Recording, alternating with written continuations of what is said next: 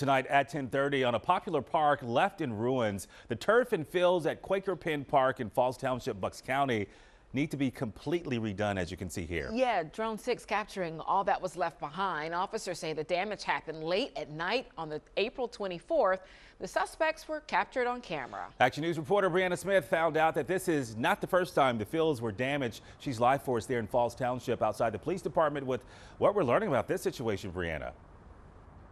That's right, Gray and Shari. Police say this is the second time drivers vandalized the field in about 3 months. And now Falls Township police are searching for at least 5 people who were involved in this latest incident who left behind thousands of dollars in damage.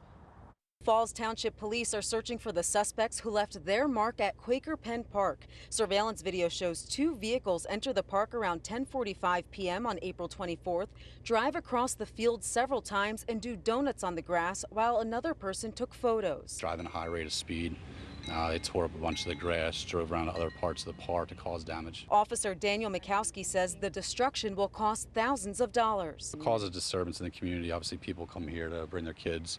It caused damage that costs the citizens taxpayer dollars at the end of the day. Mikowski says at least 5 people were in these 2 Audis, ranging in age from late teens to early 20s. One vehicle has a purple sticker that says Barney on the windshield. We enjoy coming here, hearing about like the donuts and everything. Like I was pretty surprised that, somebody would, do that. It's just senseless, really. It really is senseless. And this isn't the first time a driver destroyed the area. Back in January, Mikowski says the owner of this Dodge pickup was charged and fined $4,800. Now families have some concerns about the future of the park. They leave this park open to the public, even if you don't have a membership. So doing that is it's just gonna, make more rules and everything. So it's kind of upsetting. And everybody suffers. The next thing you know, they'll put a gate up there. Visitors say the reckless driving is also extremely dangerous and not worth the seconds of fun. It's gonna be one of those jokes gone bad, like they're gonna be facing some penalties and fines, and it's gonna be something they're gonna regret.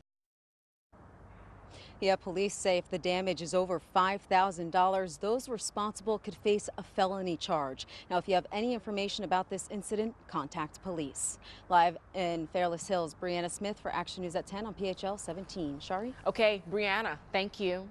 An update now on the murder case involving Poconos native Brian Kohberger, the former